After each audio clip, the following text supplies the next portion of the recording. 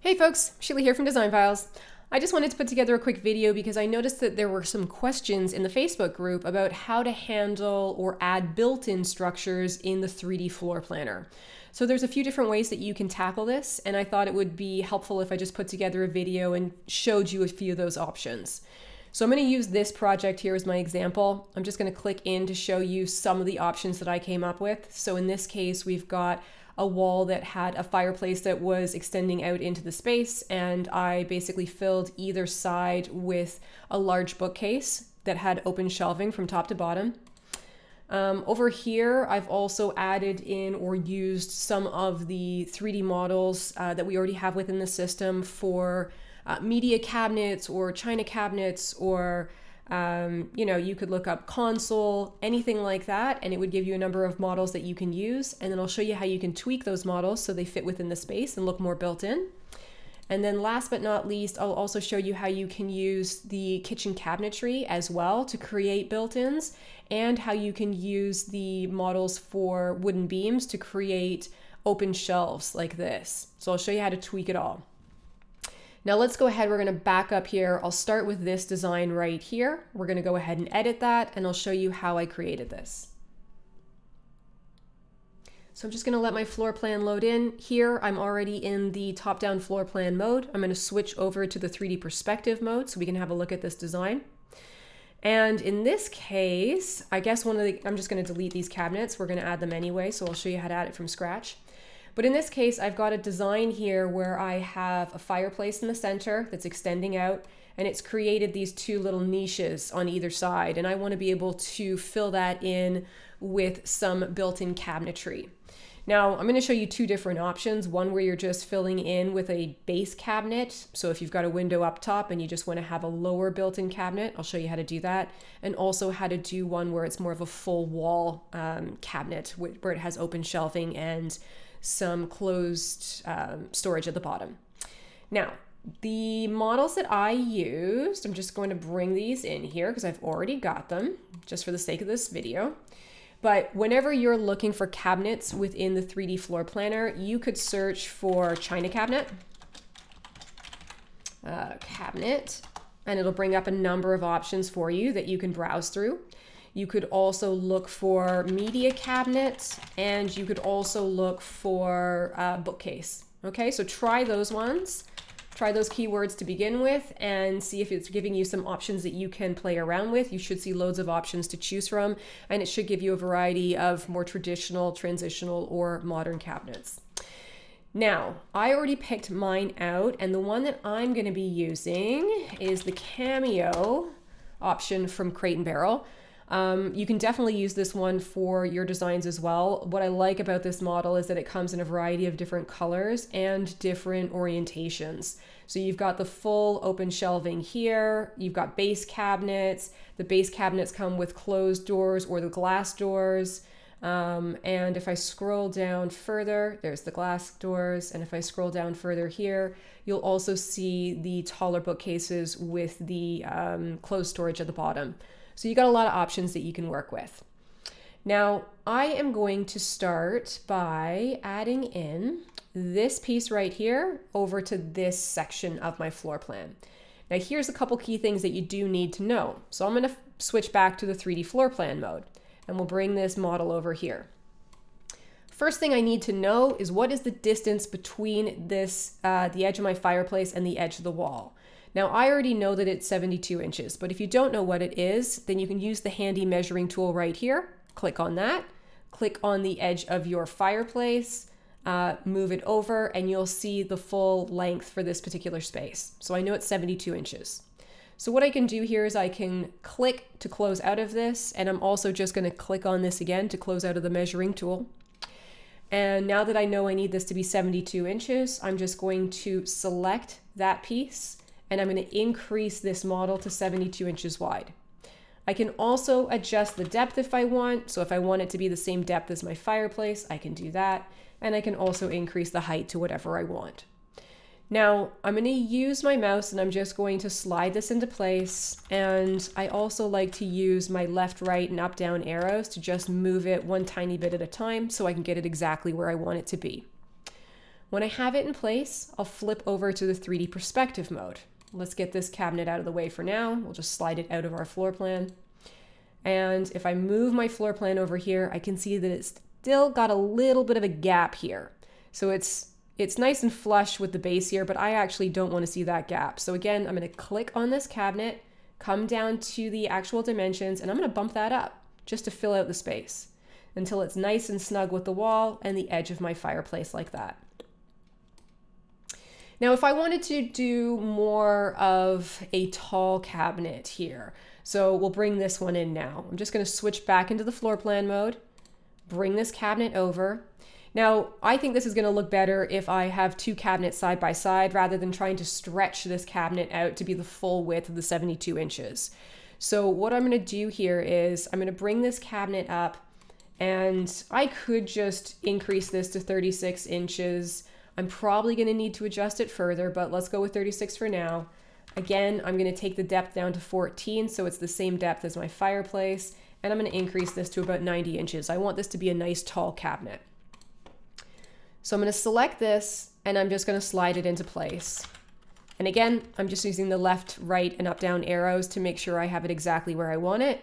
And then what I'll do is I'll duplicate this, and I'm going to slide the next one into place. Okay, now let's go into the 3D perspective mode so we can see these two together, and you see what I mean by needing to increase it because we've got this gap here.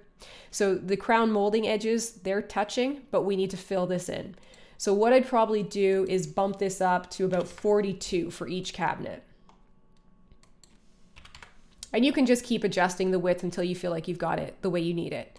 And then what I'll do here is I can see that my cabinet's kind of a little bit into the wall, so I'm just going to, again, use the left, right, and up, down arrows on my keyboard. And I'm just going to slide it out until I have it where I want it, just like that.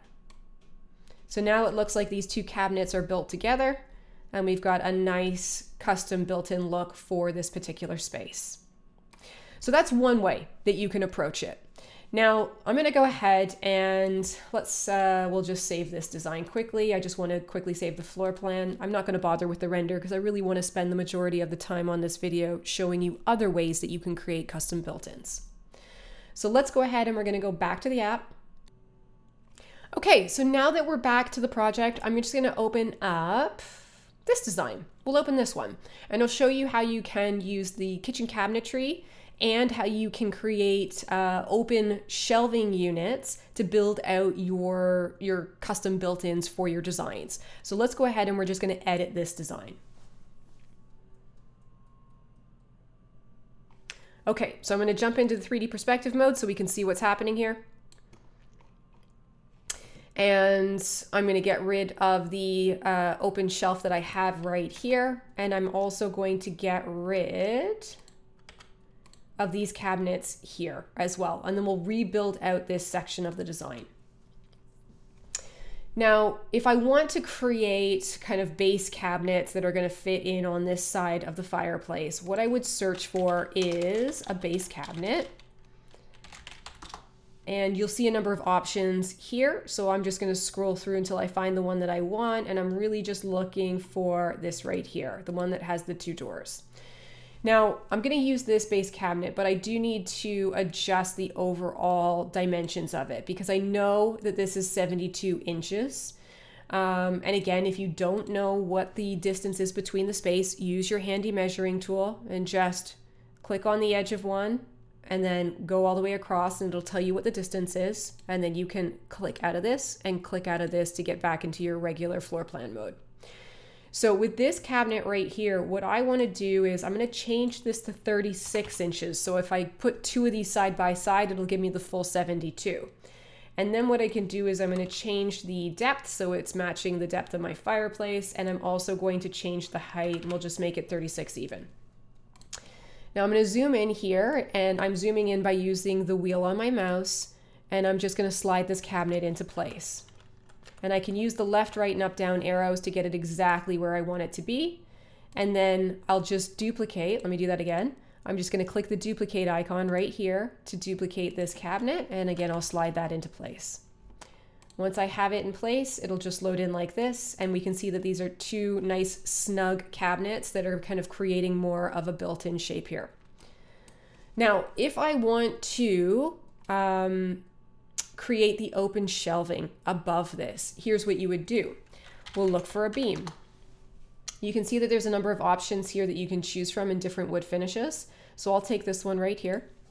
And what I'm going to do here is first and foremost, if I wanted to just reset the color or change the color on this, I'll use the color option here. We'll make this more of a darker brown so it kind of matches a little bit closer to the fireplace mantle here. And the next thing I'll do is I'm going to adjust the dimensions of this. So I need this to be 72 long. What I need for it to, let's see here, the depth will be 14, and I'm going to make the height 1.5. So now it looks more like an open shelf. So now that I have that, I'm going to go back to the floor plan mode. I'm going to rotate this around, and then I'm just going to slide this over here into place. Now, a couple key things that you're going to need to know here.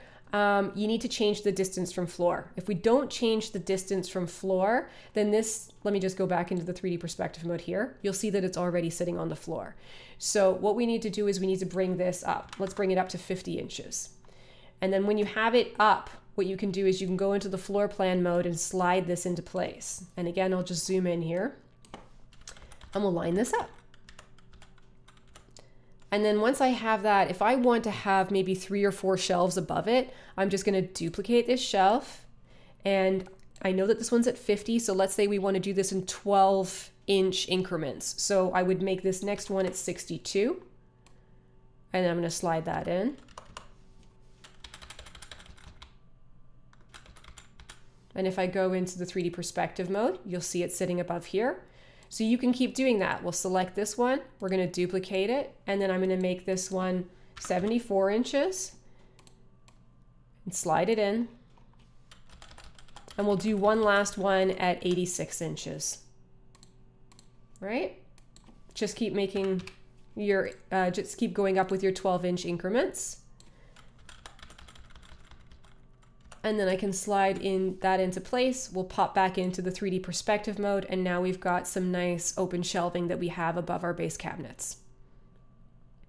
Okay, now let's pop over here. This is a case where I did the base cabinets, but then what I also did is I layered on some upper cabinets as well. So if I look for upper cabinet, you'll find options here. And this is the glass one that I used. So I just layered that on top and I adjusted the overall size of it so that I could create more of a built-in look. And then I also added in this cabinet on the top so that it went all the way to the ceiling.